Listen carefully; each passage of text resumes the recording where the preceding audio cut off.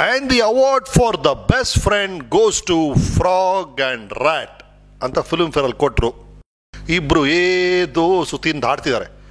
ಇಬ್ರಿಗೂ ಒಂದು ಖುಷಿ, ಗುರುವೇನ ಇಬ್ರು ಜೊತೆಗೇ ಇರ್ಬೇಕಮ್ಮ, ಒಂದು ಕೆಲಸ ಮಾಡೋಣ, ಇಬ್ರು ಒಬ್ರು ಕಟ್ಕೊಂಬೋಣ ಅಂತೇಳಿ ಒಂದು ಹಗ್ಗ ತಗೊಂಡು ಇವನ್ ಕಾಲನ್ನ ಅವನ ಕಾಲು ಕಟ್ಕೊಂಡ್ಬಿಟ್ರು. ಸೊ ಇಲಿ ಹೋಗಿದ ಕಡೆ ಎಲ್ಲ ಕಪ್ಪೆ ಹೋಗುತ್ತೆ, ಕಪ್ಪೆ ಹೋಗಿದ ಕಡೆ ಎಲ್ಲ ಇಲಿ ಹೋಗುತ್ತೆ. ಇಬ್ರು ಖುಷಿಯಾಗಿದ್ದಾರೆ.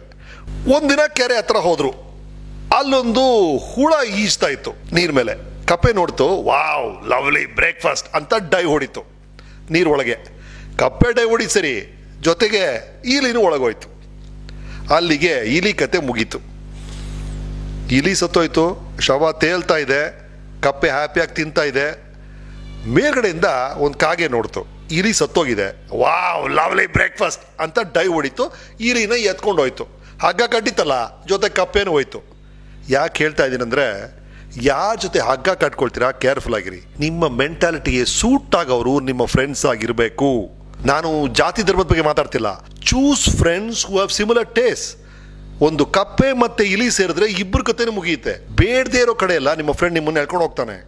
ಹಾಗಾಗಿ ಫ್ರೆಂಡ್ಸನ್ನ ದಯವಿಟ್ಟು ಆಯ್ಕೆ ಮಾಡುವಾಗ ಬಹಳ ಬಹಳ ಸೂಕ್ಷ್ಮವಾಗಿ ಯೋಚನೆ ಮಾಡಿ ಆಯ್ಕೆ ಮಾಡಿ.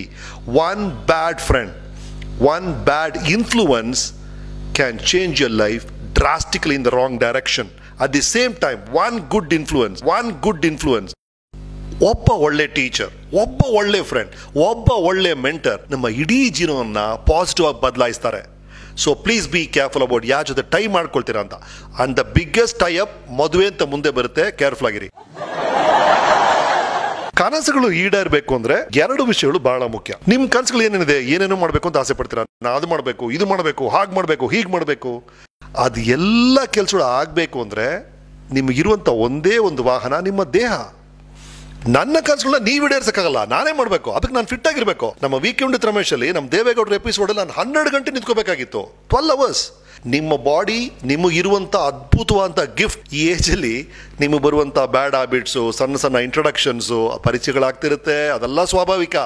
ಬಟ್ ಸ್ಟಿಲ್ ಯಾವುದಕ್ಕೂ ನೀವು ಗುಲಾಮರಾಗದೆ ನಿಮ್ಮ ದೇಹದ ಆರೋಗ್ಯದ ಕಡೆ ಗಮನ ಕೊಡಿ. That's very important.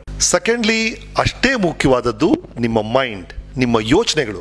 ನೀವೇನು ನೋಡ್ತಾ ಇದ್ದೀರಾ, ನೀವೇನು ಓದ್ತಾ ಇದ್ದೀರೋ ಅದೇ ನೀವಾಗ್ತೀರಿ. ನಿಮ್ಮ ಮೊಬೈಲಲ್ಲಿ ವಾಟ್ಸಪ್ಪಲ್ಲಿ ಏನೇನೋ ನೋಡ್ತಾ ಇರ್ತೀರಲ್ಲ, ನಿಮ್ಗೆ ಗೊತ್ತಿಲ್ಲದೆ ಅದೆಲ್ಲ ನಿಮ್ಮ ಕಂಪ್ಯೂಟರಲ್ಲಿ ಫೀಡ್ ಆಗ್ತಿರುತ್ತೆ.